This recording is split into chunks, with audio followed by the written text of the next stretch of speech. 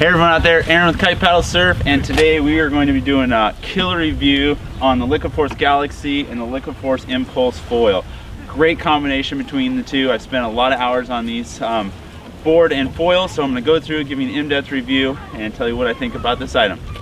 Alright, starting off with the Galaxy board. Comes in two sizes, comes in a 4.2 and a 4.8. I like the 4.2 just because it makes the foil more maneuverable. It's a little bit lighter under your feet, and you just don't need that large of a board for foiling with a kite. Now, if you're a bigger rider and you're brand new to hydrofoiling, it might be better off to go with the 4.8, a little more forgiving and a little bit more volume, so it's going to float on the water a little bit easier.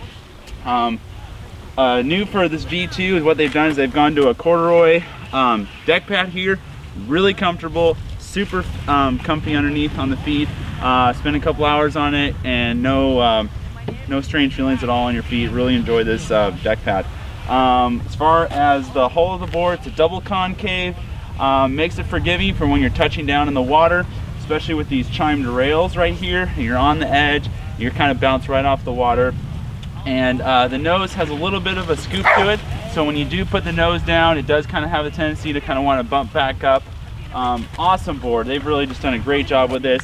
Obviously with the inserts, you can kind of choose what you want to do, inline, or you can do the offset windsurf, kick pad in the back, so you can kind of put your foot farther back if you want that to do that as well.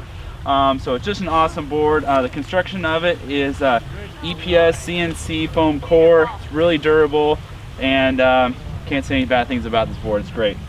All right, moving on from there, let's talk about the Impulse foil. Okay. So the Impulse foil, it comes in two sizes. So you can get the 60 cm or the 95 cm.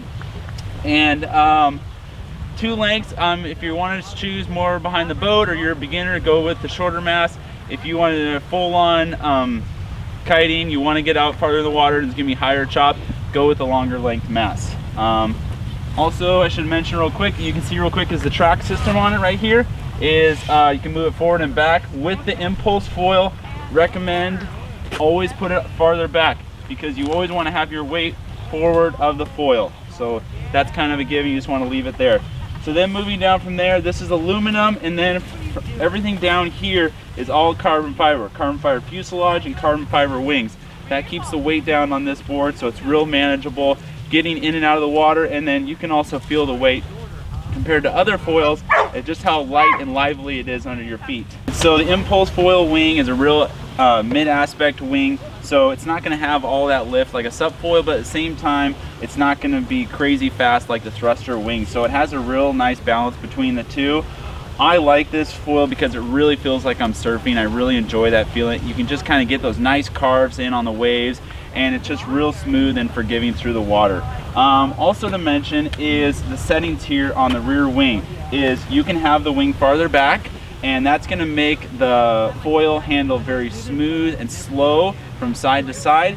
Move this wing into the next setting and it really comes alive, and I'm going to leave it on this setting because I really like how the board feels. It really feels like a, you know, like a short board with thruster fins. Just has a nice snap in and out on the wave. I really like this feeling on the water with this board.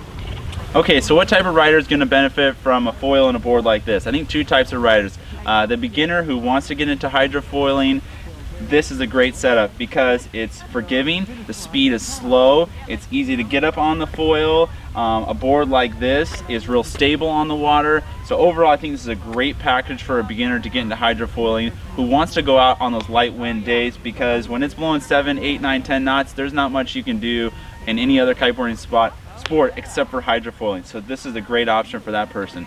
Another person is someone who wants to have a setup that they can use behind a jet ski, or that they can take and they want to learn to surf with a foil. They also want to kite with a foil. You could potentially actually put this on a paddle board and do some sup paddling with a foil underneath it. So there's so many options with this Impulse foil setup for that type of rider. Either person is going to benefit from this setup. It's an incredible foil, incredible board. It's a great package put together, and I think you'll be super stoked on it. So if you have any more questions on the Galaxy or by the Impulse by Liquid Force, give us a call here at the shop and we can answer any questions for you. Thanks for checking out this review.